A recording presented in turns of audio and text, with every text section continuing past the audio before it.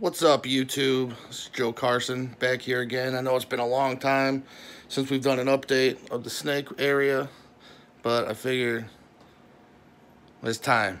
So let's go ahead and go through what we got. Everything's about the same. I switched up from aquariums to tubs. And there's my normal girl, getting big and fat.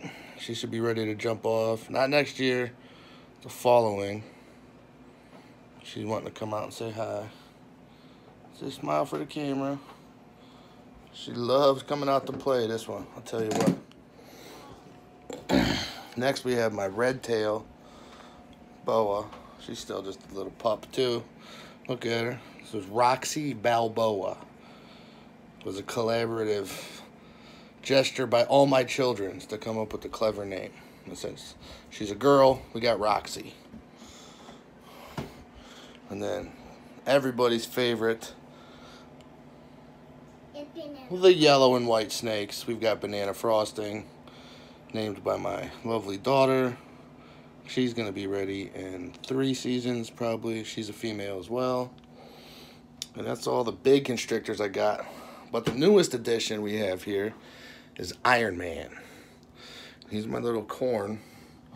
The only male that we got. Out of all 6 of my snakes, he's the only little boy. It's kind of hard to see him hiding out here in his tub. He's a cinder dilute stripe corn snake. So he's going to be a ways away yet before he's making me babies. But when he does, we've got this albino, Albie the albino. She should be ready to go. And then this girl, it's my biggest girl corn snake here. My Motley. There she's peeking up. Hi, everybody. But she goes way around the dish, all the way back into there. So she's about a good 3 feet. So I figured I'd owe you guys this much. I saw I picked up a couple of new subscribers.